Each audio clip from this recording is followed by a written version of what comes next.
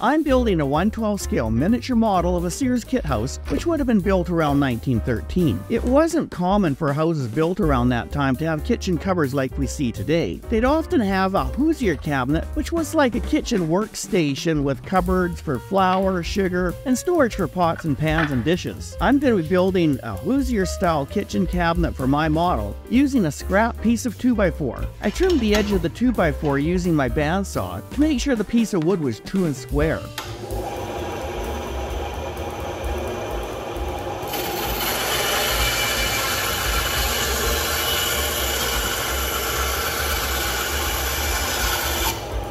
I cut a piece off the 2x4 2¼ inches long. I'm using a 1/12 scale for my model house. This is equivalent to 27 inches if it were the real size. In my previous video, I talked about the various model scale sizes and how to convert from life size to the model size and vice versa. It could help you out with your miniature models if you find these scales confusing to work with. I'll leave a link at the end of this video. You just need to click on it if you want to know a super simple way of doing these types of calculations. And I'll put a link to that video in the description for you as well.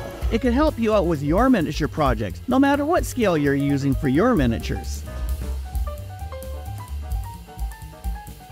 So the length of my piece of wood is 2¼ inches long, which is, as I said, equal to about 27 inches. In the previous video, I also showed you a Hoosier cabinet, and the height of the work surface was 30 inches, and the height of my modern day kitchen cabinets is 36 inches or 3 feet. I purposely made this a little bit smaller. I'll be adding some legs on top to the cabinet, which should bring it up to a total height of about 3 inches or approximately 3 feet in real life. If you've been following along, you'll know that this is going to be the kitchen pantry in my miniature 1/12 scale model house. I'll leave a link in the description to the video I did about kitchen pantries in these old houses. You'll notice that the block of wood has very rough edges. I'm not sure what type of wood it is, but it's quite heavy compared to a regular fir or hemlock 2x4 that I'm normally used to using. I think it might be cedar. I used my belt sander to sand the rough edges. The wood had quite a strong odor when I was sanding it. I was able to smooth out the rough edges of the 2x4.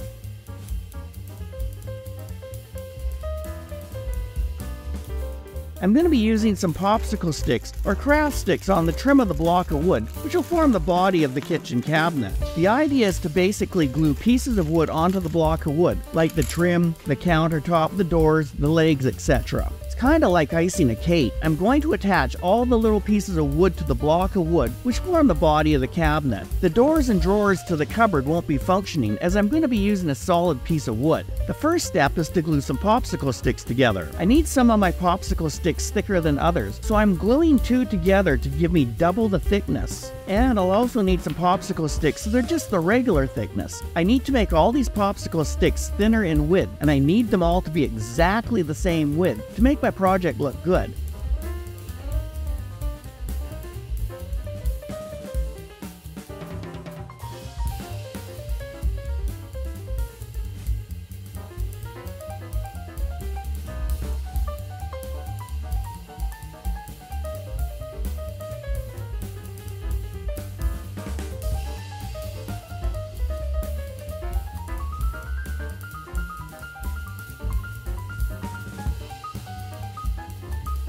Once I glued all my popsicle sticks together, I placed them on some parchment paper and let them dry overnight. I'm going to be showing you a trick so that you can make all your popsicle sticks thinner while keeping them all exactly the same and identical.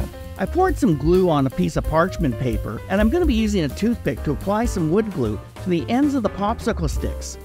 I carefully placed a small dab of glue at each end of the popsicle sticks. Then I proceeded to glue all my popsicle sticks together in one big block. Again, remember, just use a little dab of glue on each end of the popsicle sticks. You don't need too much. Hey, if you are enjoying my video, please hit the like button, and maybe even consider subscribing. As a new YouTuber, it really helps me out when people subscribe to my channel. Maybe even leave a comment and let me know how I'm doing. That'd be awesome. In addition to gluing the popsicle sticks that were glued together and doubled up, I also glued the single thick popsicle sticks to my block as well. I need to have some popsicle sticks that are twice as thick as the regular popsicle sticks. When I had all the popsicle sticks gently glued at each end and piled into one big block, I used my bar clamps to hold the stack of popsicle sticks together. I let the popsicle sticks dry overnight and returned the next day and removed the clamps.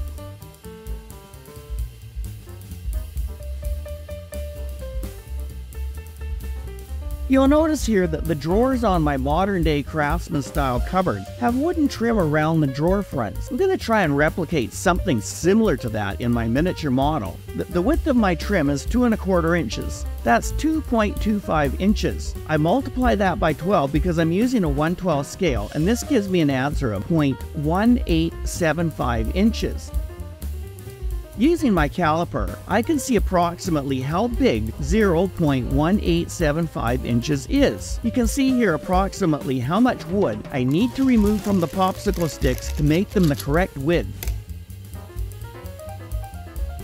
After letting the popsicle sticks dry overnight, I removed the clamps.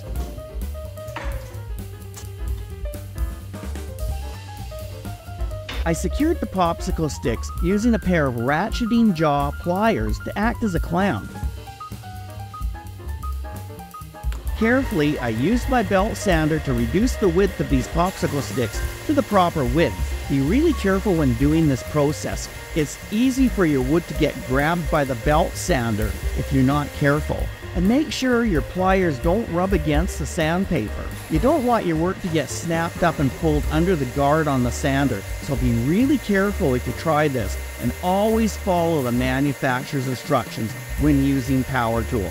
Making miniatures can be quite tricky when you're using power tools. The safer alternative is to use sandpaper and manually sand the popsicle sticks down to the correct width. I used my calipers to see the width of my popsicle sticks. The width of my popsicle sticks is about 0.3 inches. In reality, that would be about 3.5 inches. Well, this is thicker than what we would have seen in real life, but I think it's going to be okay for my scale model. It gets really tricky to sand wood with a belt sander when it gets really thin like this. I took the glued bundle of popsicle sticks to my bandsaw and cut off the rounded edges. Remember, I only put a little dab of glue on each end of the popsicle sticks. Once I cut off the rounded edges that had the glue, I could easily take apart the bundle of popsicle sticks. The popsicle sticks came apart quite easily, and they're all the exact same width. I have some that are the normal thickness, and I have some where I glued two together to make them twice as thick. This will make my model look better by having all the pieces of wood the exact same width. This is way better than trying to cut the popsicle sticks individually using an X-Acto knife.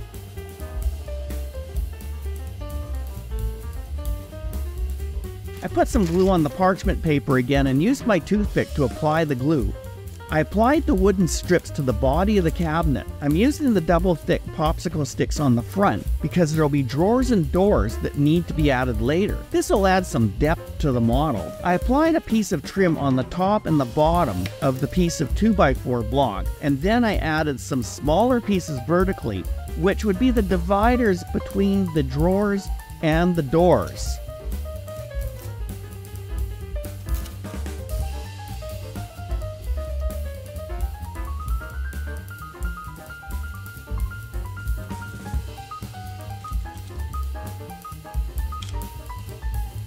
Here you can see a picture of my cabinet and a diagram of a Hoosier cabinet. Notice the wood trim on the end of the Hoosier cabinet. I'm doing something similar with my model.